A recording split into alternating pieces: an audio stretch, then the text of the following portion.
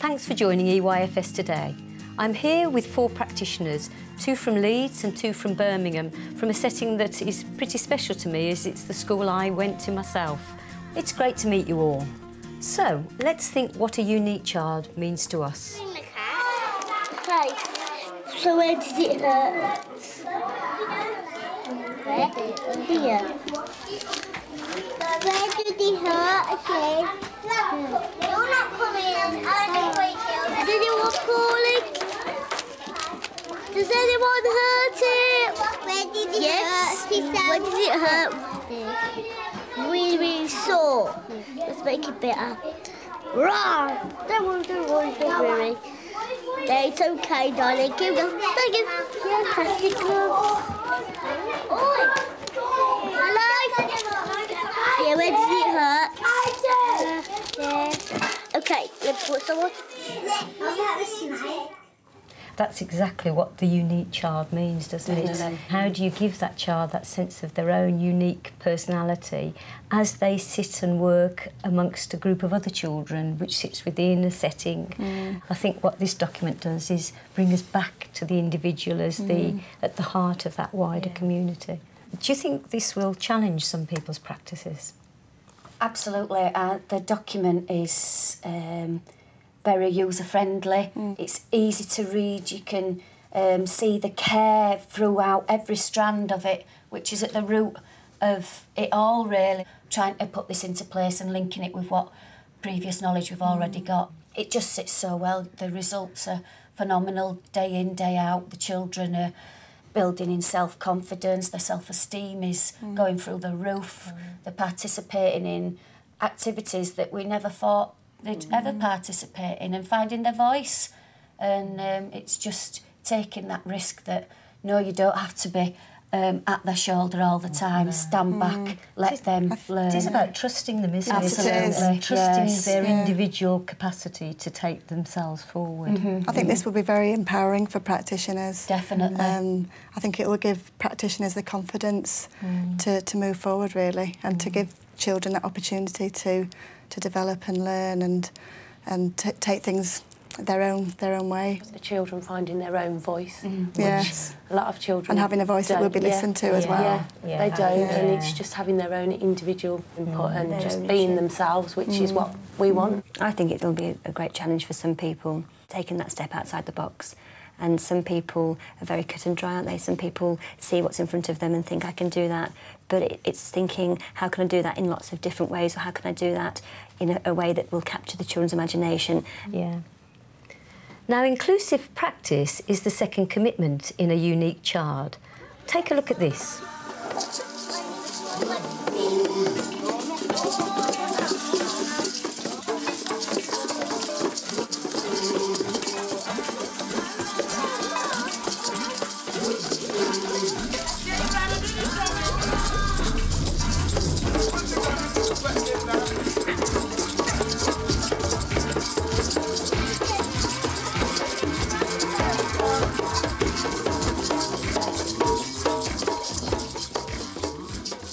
If I was that little girl whose mum had got up and danced in assembly, I'd just be feeling so proud and so special that she'd come and done that. I think there's confidence that they had to do that in front of the other parents and in front of practitioners, I thought was just amazing, really, that they felt secure and happy to do it.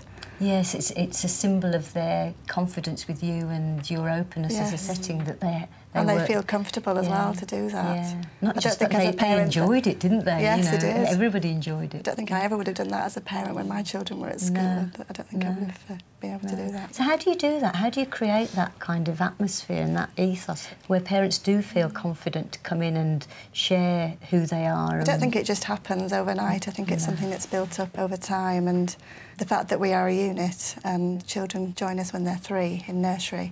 So we actually know some of the parents for 2 years. Right. You just build it up over that time by always being there to talk, always a smile as well, which I think is so important. And to feel that they're valued, that what parents say is listened to.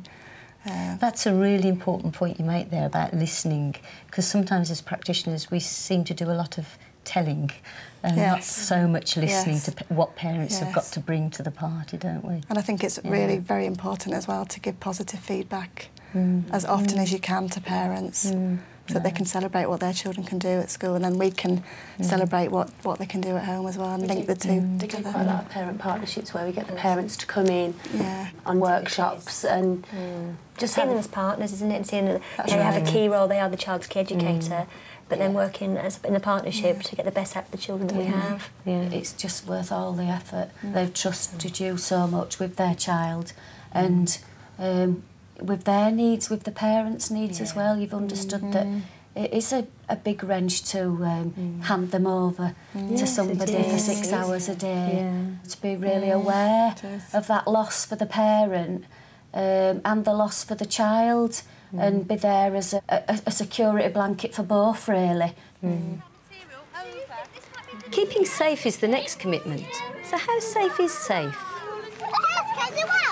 Right, okay, we're all in there. If we've got any scissors, we should have some scissors. Can you hold mine just tight then? You need to put it behind the pole or just on the end. Are you doing it secure? We have to make it tight. That's it. Oh, we've got to go that side. We're going that side. Look. Come on, Susie! Has it worked or not? You're fine. Okay. Got some colours here. Do you want to come and have a look at the colours? Look at any colour you like. We're just going to make it look nice and colourful. Okay? Nah. Do you want this one, Josh? Yellow. Okay, put some yellow on then. Yellow. And green and red too. Oh, that looks good, doesn't it? And mix blue and green. Some of those children were pushing their capacities to the limits, taking some risks and learning about all kinds of things in those situations. I think in that case in particular, we explained very carefully to the children that it was gloss paint that children don't usually use. We explained to them what would happen if they got it on their clothes, for example. That's really important, to give them the information that they need to be able to then make their own judgments. They were given the opportunity to use something they wouldn't normally be able to use, and it was the right paint for the job because those tubes are for outside.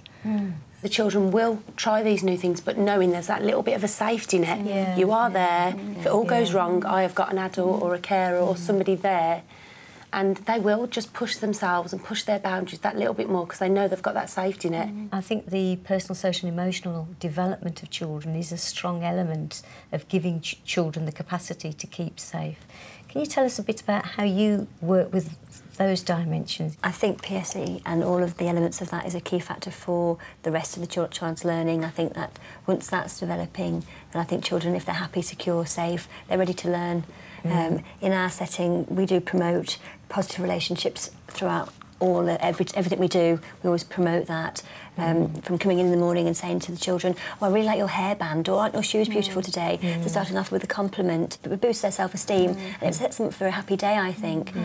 Children are quick to pick up on risk, aren't they, as well? We have scissors and our children will turn around and say, you're not holding those properly. If you fall, that's going to cut you. And they know now and it's just one simple, quick discussion with the children about keeping safe and making sure that they were safe in the classroom environment. And I think they're quite articulate in that way. They can pick up risk and how to avoid it or how not to hurt themselves or others. Don't you think there are some boundaries around that? I mean, how much risk and how do you ensure that the risk doesn't turn into recklessness? I think to some extent children, they make their own boundaries. For example, when we go in the hall and for the first time when they get the really big climbing frame out that goes right up to the ceiling, I think you've got to trust that children will stop when they've gone high enough. They'll only do what they're capable of doing.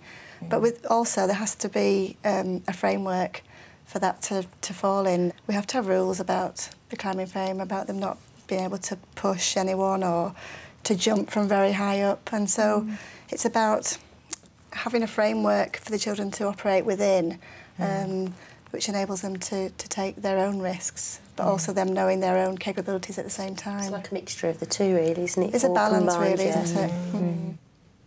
Let's talk about well-being. Maeve, this is a great clip of a parent in your setting. Let's watch. I know it's quite a long time ago, but we've been asking parents to have a look at the things that they wrote before their children started school. Do you remember you wrote down what you hoped for Erin? Yeah. I hope my little Erin continues to be eager and keen to learn, and that she develops her kind and sharing nature and remains as loving to her friends and parents and auntie as she has been. Also, that she continues to have fun while still learning and finding out about new things.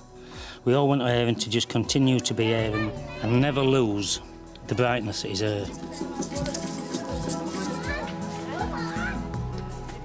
The bit that strikes me is the final line, keeping the brightness within her.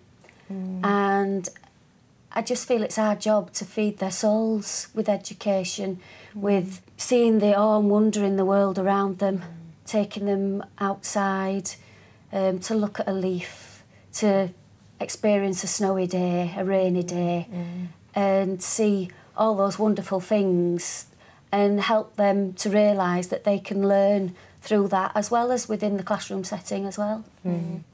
Erin's dad's speech, it did bring tears to my eyes, watching it, realising how, as you said, it totally enchanted with her. And it sort of, as a practitioner, it's very, very powerful to sit and watch that. And you think, actually, yes, he's not interested in literacy in the numeracy part. He's interested in the fact that Erin, as a person, is developing and carrying on with that personality that she's got, obviously wonderful personality that she has, and sort of enriching what she's but about. also, what trust to give you the responsibility for that child. It is an entrustment, isn't it? When the child first comes to school in the morning, that you speak to that child, but we always address the parents as well. And usually on first name terms, we speak to them. And it also puts us in a really privileged position when some parents are going through a crisis of sorts and want to talk to you about what's happening, and therefore you can help their child, support their child while something's going on that's not very happy at home. It's just nice having that relationship that they can approach you. So thinking of the conversation we've had and the children that we know, do you feel this Early Years Foundation Stage document is a step forward to provide for children more effectively? It's broken down into so many easy steps to use, and it's easy to read, it's manageable, and it's not this whole thing that you're thinking, oh my goodness me, how daunting, I've got to try and deliver all this and this. It's broken down into different steps, which is easy to apply. I think firstly we have to remember that we're all unique children, and we all started out from different backgrounds, different races, religious beliefs, and we want to live in this world valued and respected. And I think as adults, if we know that, we should strive to recognise that in every child that walks through our door and nurture that, and hopefully let them see them finish their education as unique but more than when they started. We've been really inspired by seeing your settings at work, and thank you for your comments too. And thank you for watching. Goodbye.